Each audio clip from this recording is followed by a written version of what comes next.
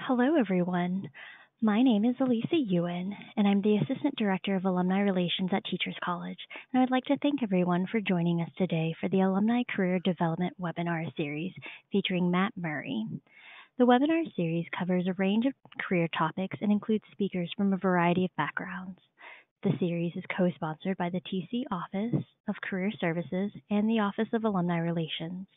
Videos of past webinars are available on our website at www.tc.edu/alumni/career-webinars. Today, alumnus Matt Murray presents Curiosity-Based Learning. What if curiosity is a learning tool? Matt is the Chief Curiosity Curator of What If 360 and author of the book of What If.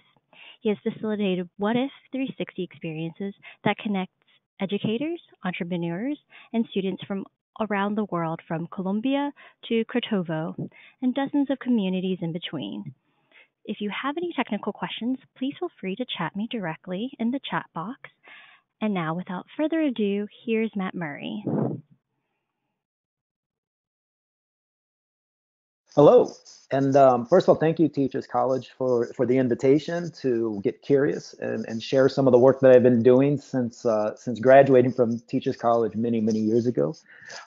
And thank you, everyone who's come on to join and get curious today on the webinar.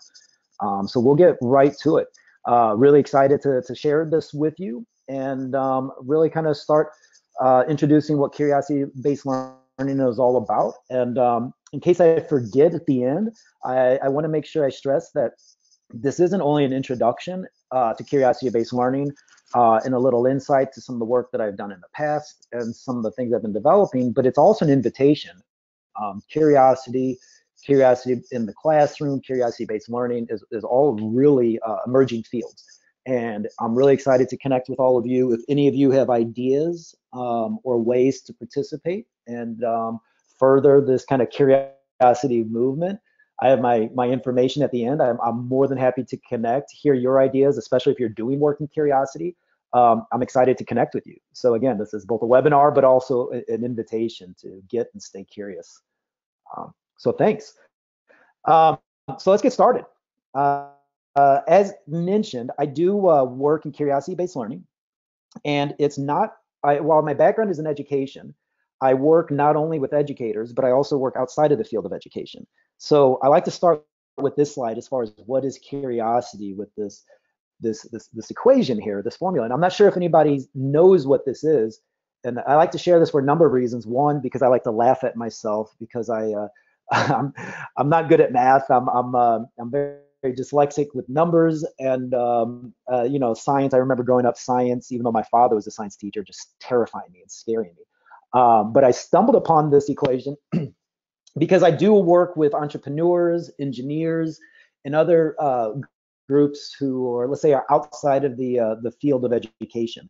And oftentimes when you bring up things like curiosity, they can be a little skeptical, to say the least, or think of curiosity as being just a very kind of fluffy kind of thing.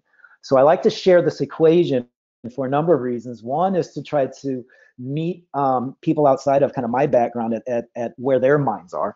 But also I like to continually, I like to show how curiosity and curiosity-based learning is also a way to really not only to co-learn with teachers or with students, and to use curiosity as an entry point to what other people's, what your students' background or interests are rather than your own, right? So this is an example of me taking something that I have very little, let's say, interest or background knowledge in, but it may be something some of the people I work with are curious, and I like to use that as a starting point. So what this is Ludwig Boltzmann's equation for entropy. So it's a physics equation. And what entropy is the measure of the unknown, of the potential energy. And again, it's a very scientific kind of, you know, based in science, but I like to carry this over to curiosity. And when we deal with curiosity and curiosity-based learning, this is the approach we take, that we take the approach of curiosity as a natural resource that can be converted into an energy, but not just any energy, potential energy. So while we will get into other ways to kind of look into and understand curiosity, I like to start with this slide because even though curiosity can be all of these different things. Some, what if, right? What if we can boil it down to a single equation to help everybody understand what it is and what it could potentially be? Now, if you were to ask me personally, curiosity-based learning or what it is, I look at something more like this.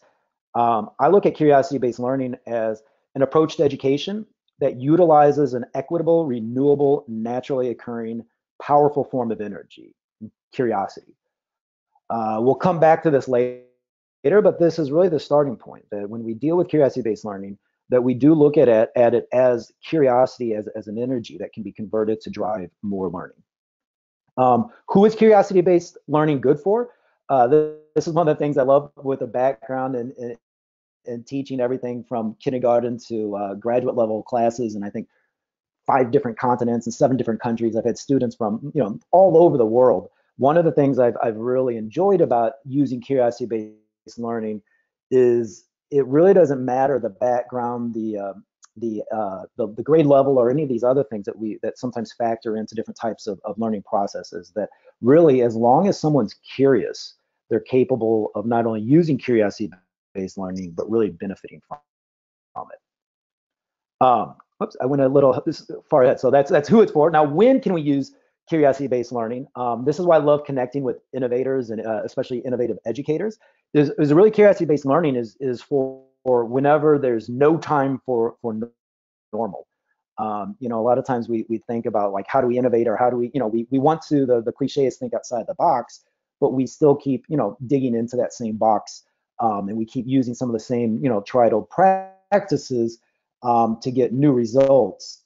But when someone's really looking for something that's different from anything they've done before, that's one of the best starting points for curiosity-based learning.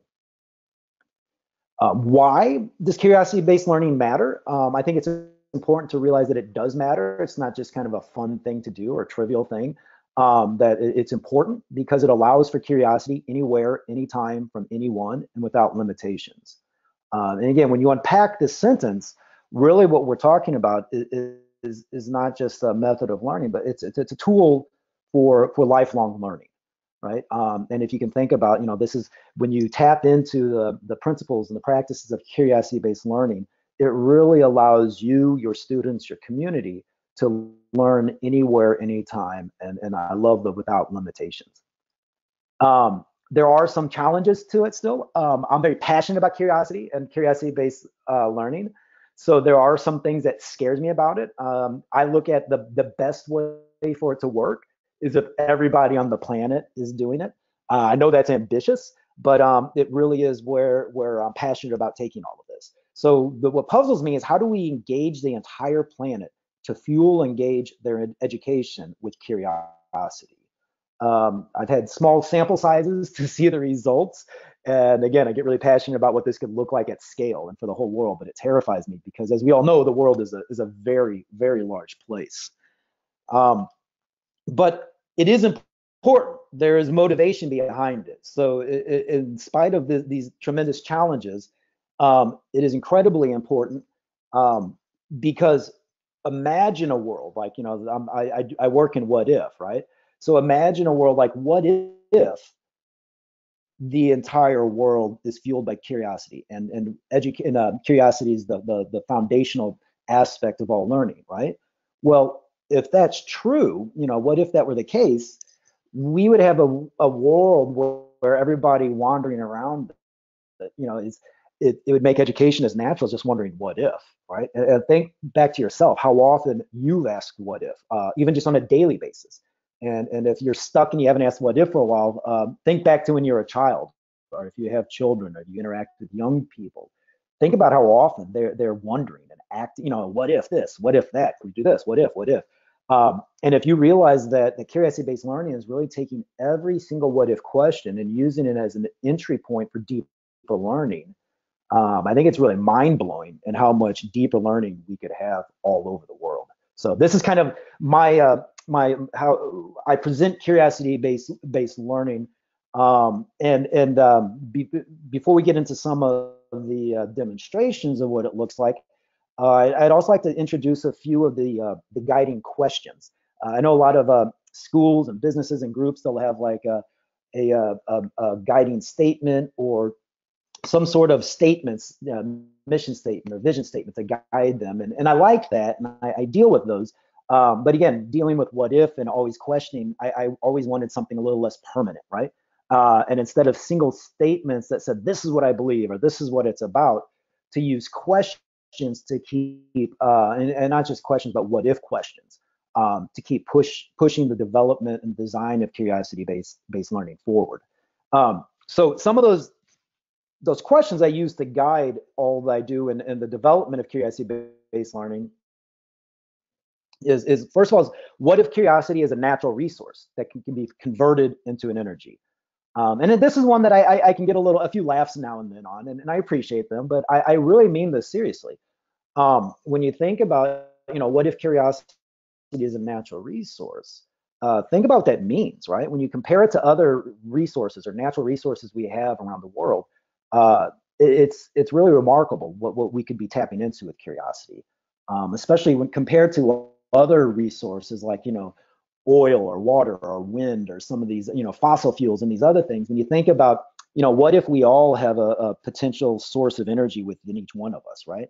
And when you really look into what curiosity is and the role it plays in our lives, it's fascinating because it really doesn't matter how old you are, how young you are, where you grew up. It doesn't matter what religion you are, what culture you come from. It doesn't even, I like to laugh at this, like, it doesn't even matter how smart you are, right? I certainly don't consider myself one of the smarter people on the planet, but I do consider myself incredibly curious. And I've seen this in my students as well. I've seen students from all over the world, and the number one, with over 15 years in the classroom, the number one indicator of student success I've been able to see isn't, all these traditional ways we measure or we evaluate students on their success, but it's really just how curious they are. And I found without fail that it's my most curious students who go on to find the most, and I'm doing air quotes here on success, because by success, I'm really talking about overall satisfaction, right? In terms of the occupations they find, the quality of life that they find beyond the classroom. There's a direct correlation between how curious they are and the success they experience later in life. So again, this is another one of those fuels for my passion. Is based on the experience of treating curiosity as a natural resource. Now, once we can understand it as a natural resource, the challenge becomes, how do we develop the processes and methodologies to convert it from a resource and into an energy?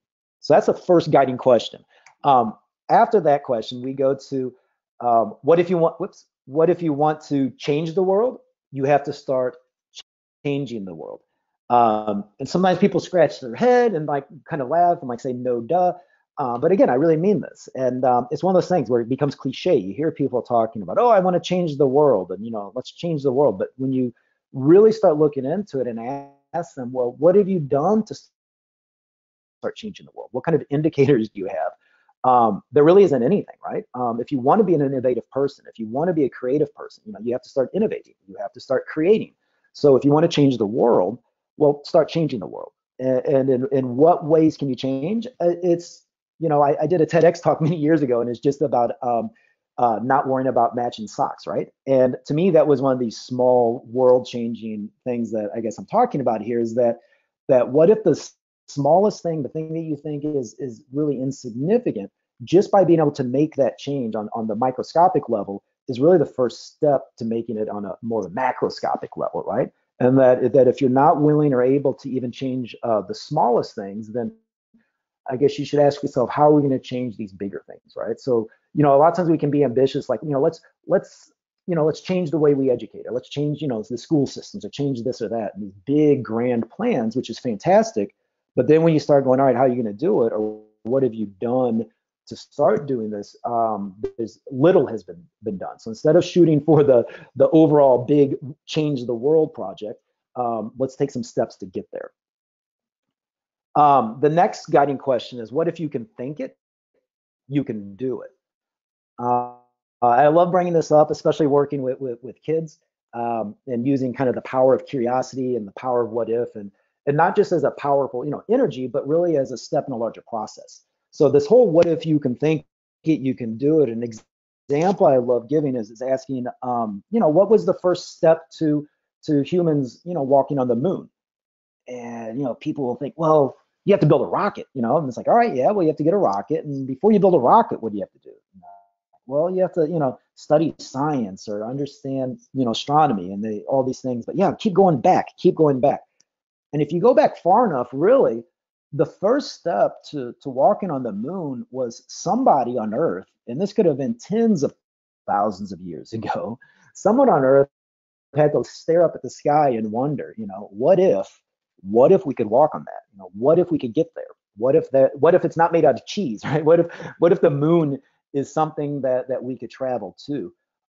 And it seems silly, but really that's the first step to getting on the moon. And sometimes I like to share the process and the work I do with What If is how do we develop processes to really shrink that time of, say, thousands, tens of thousands of years in this time from that question of what if we could walk on the moon to actually walking on the moon. So how do we develop processes? How do we develop mindsets and techniques so that we don't have to wait, for so much time in between these curiosities and the actions?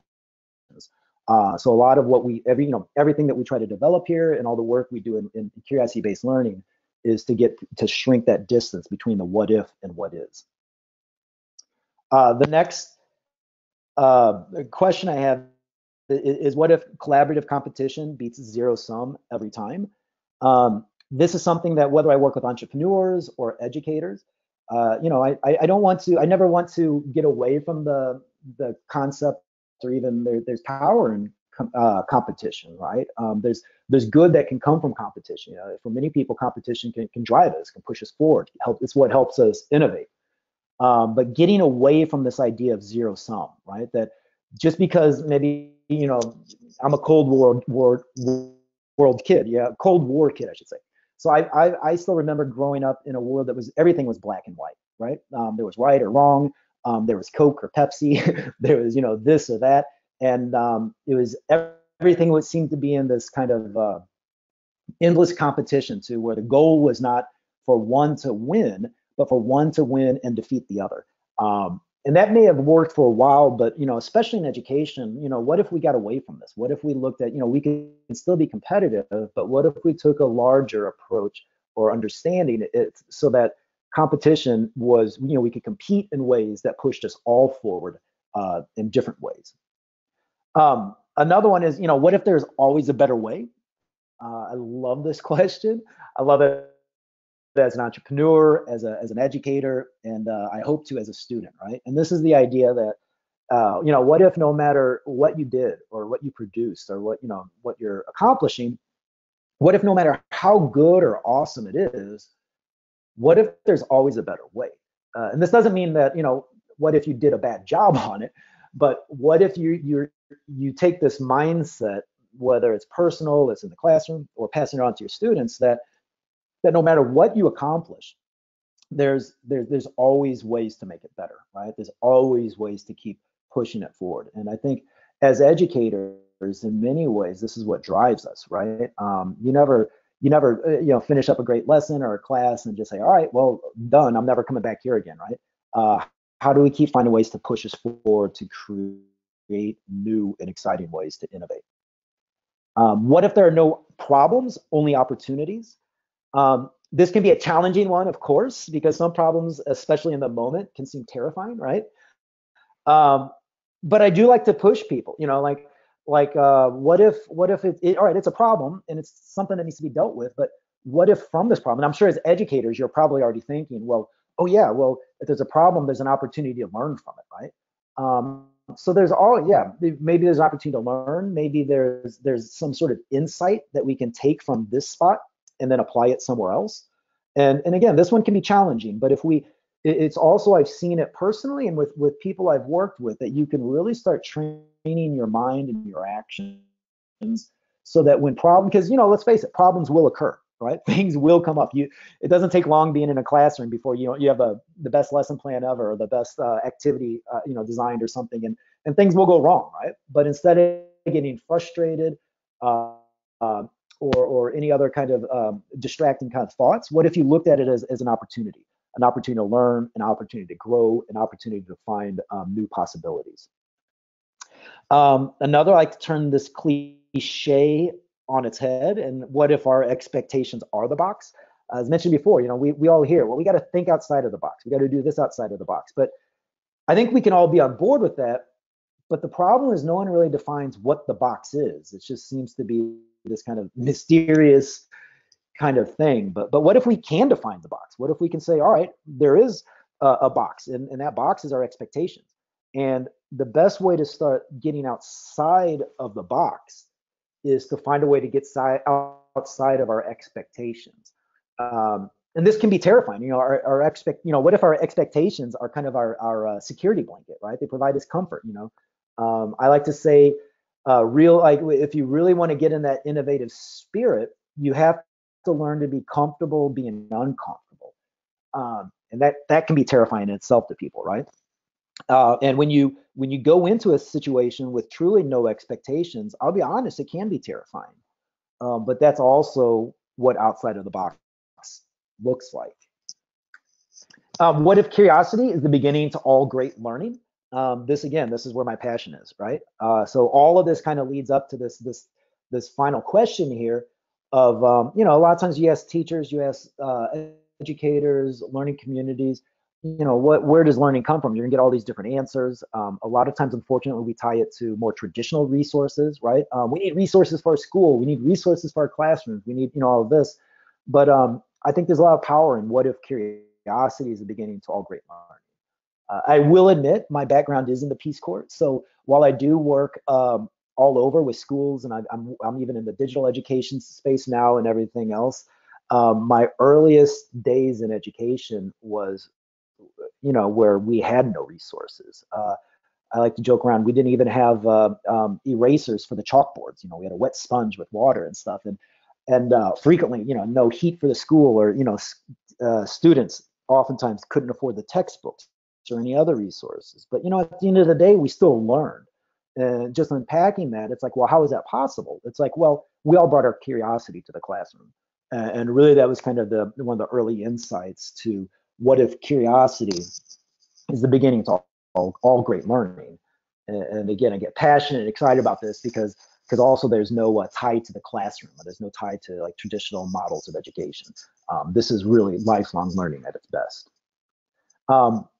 So what does it mean to be a teacher, or bring curiosity-based learning into your classroom?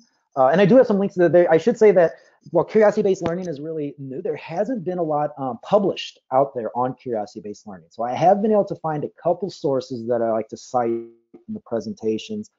I know all this will be available online for you to dig deeper. And again, back to that invitation, if anybody's curious or interested in working more to start getting more information out there and sharing, whether it's research or other ideas on curiosity-based learning, I'm happy to work with you and see what we can do to really make some noise in this area.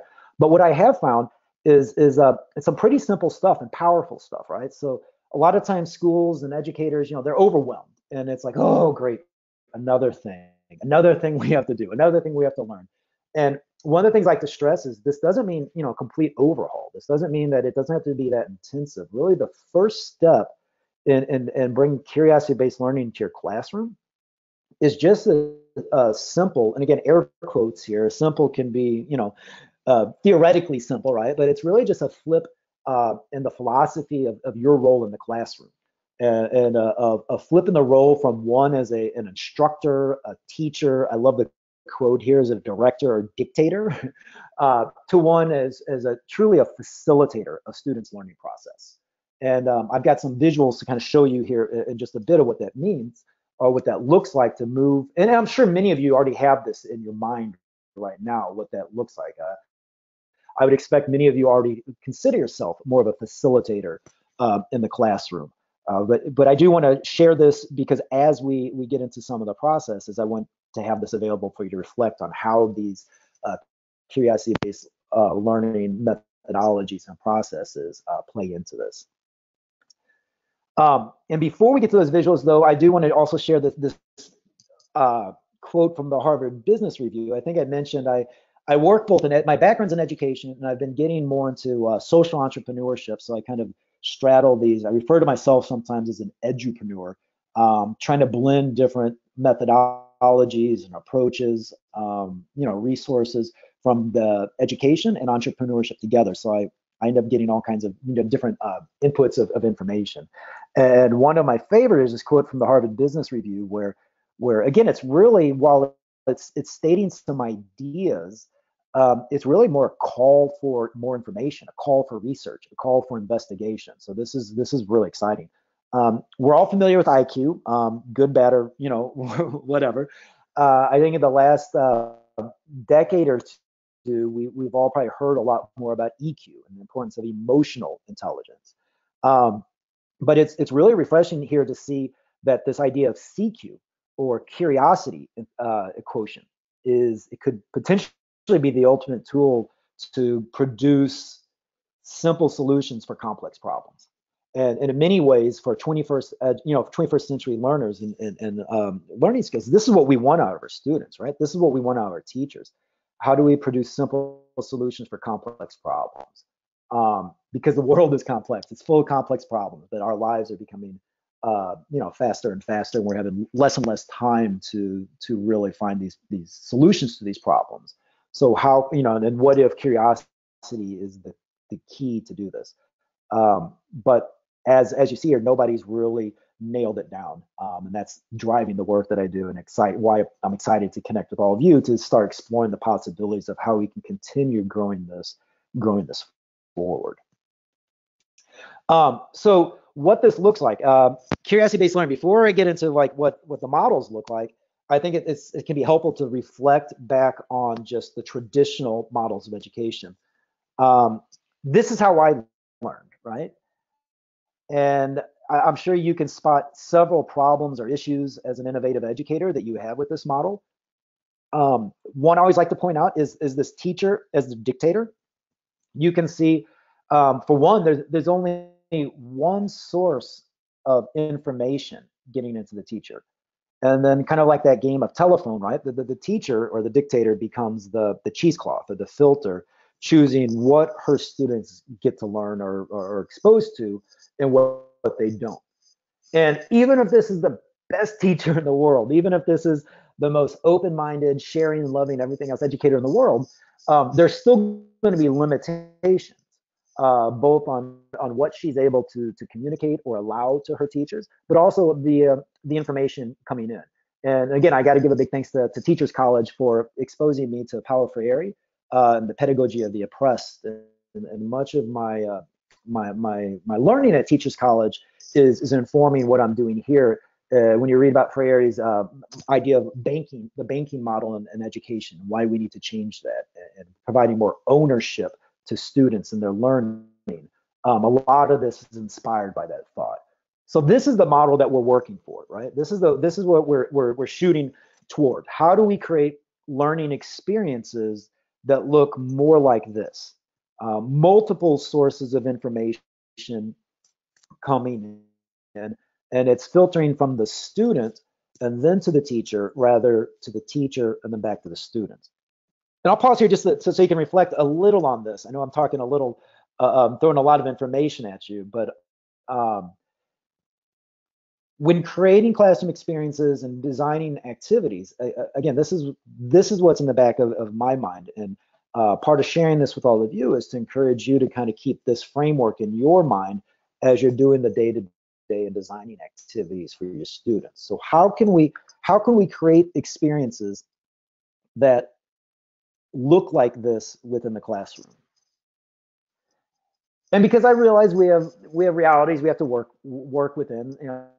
Many times we have exams, we have standards, we have administrators, we have bosses, we have people that have to kind of oversee what we do. I always like to share that just because we're innovating in how we're teaching and sharing information and growing our students, minds and understanding, it doesn't mean it has to be completely out there where nobody can recognize it, right?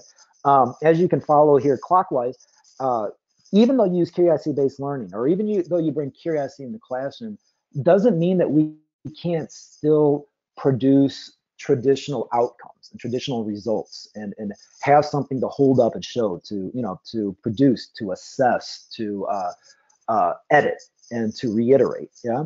It doesn't mean, even though it's we're starting from a very radical starting point, um, the outcomes don't have to be radical. In fact, they should be, they should be recognizable.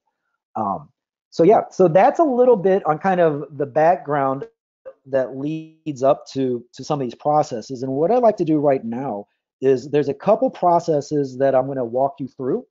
So I'm going to share. I'm going to take you through it, and I'm going to introduce the first slide. And what I'm going to ask all of you, if you have a piece of paper, something to draw with or kind of doodle with, it's going to be very handy in the next part, because the first process that I'm going to introduce to you is interactive. So if everybody can just take a quick second to grab a pencil or a pen, crayon, whatever you have, and access some sort of paper, I'd like to introduce the activity. Okay. So we're going to get into our what if minds, and regardless of how old you are, I want you to imagine, get back, you're a student again, right? You're back in when school was fun, yeah? And imagine walking in and your teacher just saying, let's say it's science class, and you're just asked, what if, what if there was a creature called a leafy sea dragon? And then take a second, I'll give you about a minute, and take a second and imagine what a creature like this may look like. And go ahead and just take a minute to draw what you think a leafy sea dragon might look like.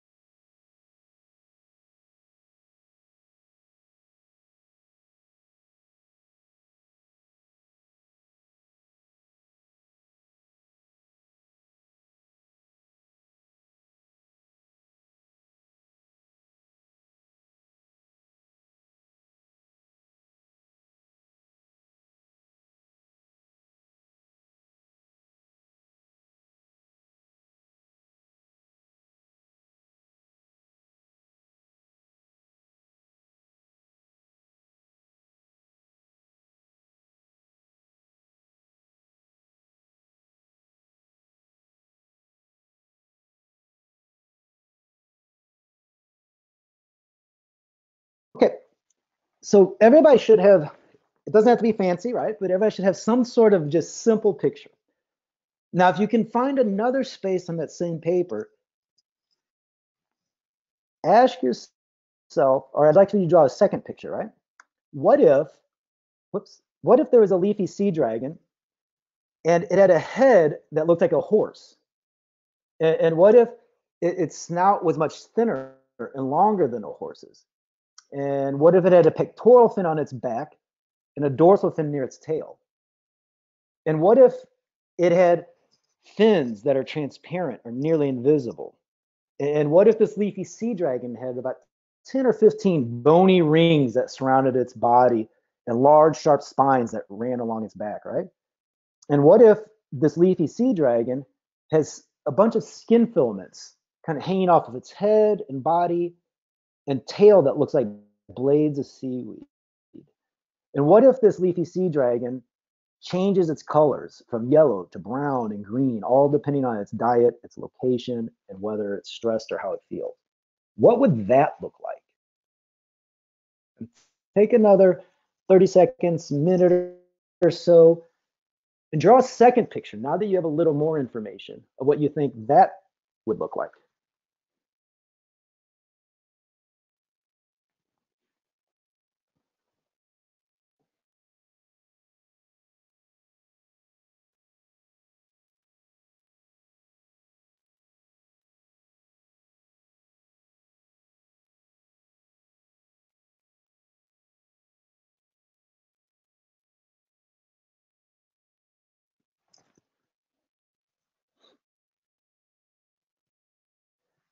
Okay, and unfortunately, I think I I think I ruined the surprise just a little bit for everybody. But the next part of the process is to show students an image of an actual leafy sea dragon. And this is kind of like we call that aha moment. And I love doing this live because especially with students, when you get to the slide, you can just hear the sound of discovery, right? You can just hear students go, oh, wow, ooh, ooh, all of these sounds.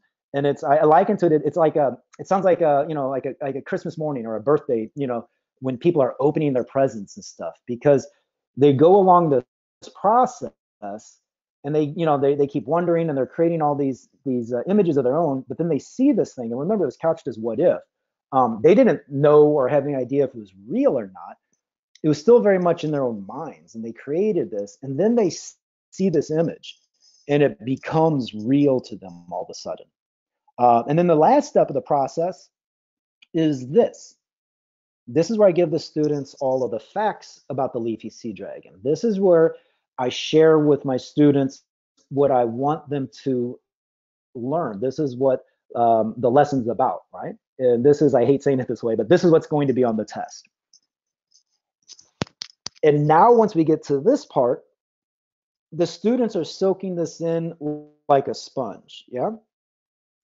And the reason is, remember, what if all great learning starts with curiosity? The reason they're soaking in this information now is because rather than starting with this information, we started with their curiosity. What do you think? What can you imagine? What if this were real? What would it look like? And I like to point out too, is even though this is a linear 4-step process, step 1, step 2, step 3, step 4, inevitably, students never go from step 3 to step 4. It's funny, students usually go from step 3 all the way back to step 1. And I love it because the first thing they do is when they go back here is they laugh. And not only do they laugh, but they laugh at who got it the most wrong, right? They laugh at whose original picture was the craziest, was the most off from what the reality is and all of this. And we're really flipping the entire classroom dynamic now. So now the student who doesn't know the answer, the student who might feel lost, the student that feels behind, or the student that feels all these other things, or ashamed of what he or she knows or doesn't know, now they're the superstar, right? Now we're encouraging our students to take chances. We're showing them that failure is okay, right? We're all going to fail. I guess if you know what a leafy sea dragon is, maybe you get it right this first time. But instead of introducing a lesson or a concept of something about you better make sure, squeezing that bar of soap too tightly and say you better make sure you get all this information down, we're starting from a point of comfort. We're starting from a point of acceptance. We're starting from a point of there's no wrong answer here. And regardless of what students put in this first block, there's opportunity for learning on each step of the way. Because even if it's different, we can make comparisons. We can point out new words, new concepts. And students are learning this from a point of comfort rather than a point of fear. And going back to that idea that, while this it can be a radical new way to teach and everything else, it doesn't have to be as time consuming or overwhelming as a lot of new methodologies and approaches. Because I like to point out to teachers that, we're already teaching this. The only difference is we're teaching in a different order, right? Traditional education starts here. This is what the lecture or the lesson is about, right? And then we tell our students to go home and read this or study this because there's going to be quiz on Friday. And then they come to class, and on Friday, here's the quiz. We give them a little information, and then they fill in the blank with what they know, right? And we say we have to take this quiz because next, the following week, there's going to be exam. And this is what the exam looks like, where you just get a blank piece of paper and you fill in all of the information you know. And then we use this to grade and assess the student's learning. And again, going back to that idea of what if collaborative competition beats zero sum all the time, right? This traditional model is reinforcing this idea of zero sum, where we go from all of the information and slowly take it away till only a few of the students who are able to retain all of these details can achieve and produce the best results at the end. But if we look at it collaboratively, where the goal isn't to find the top 2 or 3 students, but to truly get everybody learning together, then why don't we start here and guide our students to where we want them to be? Just a little the background behind one of those techniques. And I do want to make sure I leave some time for questions, but before I do, I want to show you one more technique. And if this looks familiar, it should. So this is something I refer to as from what to wow. I use this in a number of ways. I use this both to introduce a new concept or idea in the classroom, but I also use it to assess students' learning. So let's say there's going to be a new concept, like, I don't know, maybe curiosity-based learning that nobody's ever heard about, right? So instead of just kind of going off in all these different directions or giving just like kind of a paragraph or whatever, what if we were to explain the new concepts by answering each one of these questions in a single sentence? And then what if at the end of a lesson or the end of a unit, instead of giving a traditional quiz or exam where they, fill in the blank or write all this, we ask students to share what they know or understand about what was taught by answering a single sentence to each one of these questions. And the idea is that this can be done. And when I do this, there's 8 questions, 1 sentence. I typically give 1 minute per sentence.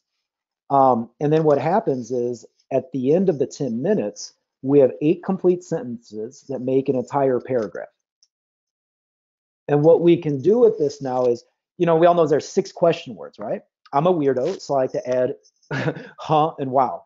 And what happens then is by answering or sharing your understanding of something in these 8 questions or 8 sentences, answers to these questions, any response someone has back is going to automatically be a deeper level of response, because every question has been answered in the communication of what it is. In terms of teaching tools, I really enjoy this because when my students answer, especially the last 2 questions, what puzzles them or what terrifies them about something, or what is exciting about them, I use these as tools then to increase my level of empathy to my students. If I know where they're scared, I can create lessons, experiences, activities to help kind of decrease that fear. If I know what excites them, when I feel like I'm losing them or I need to kind of rope them back in, I have touch points to get them excited again. So this also becomes a template for me to create more effective lessons and experiences inside the classroom. I also use it for writing. Again, my background is in writing as an English professor and writing teacher. I'll use this in place of a traditional outline for an essay or other writing assignments, where they can write this out, and then we can have them fill in between each sentence further, deeper explanations or examples of what they mean, and we can use this as a structure for more writing. So this is, and also if anybody wants to go back, again, I'll share all these slides with you, but if you recall how I introduced curiosity-based learning to you, this is the exact method I followed. I first gave a single sentence on what curiosity-based learning is, who it affects, how it works, where it happens, when it takes place, why it matters, what puzzles or scares me about it, and what I think is awesome in the opportunity. So again, once you have the slides, you can see kind of how I demonstrated this at the beginning as well. Before we go to questions, I just want to share just a little. I mentioned I was in the Peace Corps, and the journey with curiosity has been really crazy from there to here. I do work with curiosity all over the world and in schools and communities. You can find me even more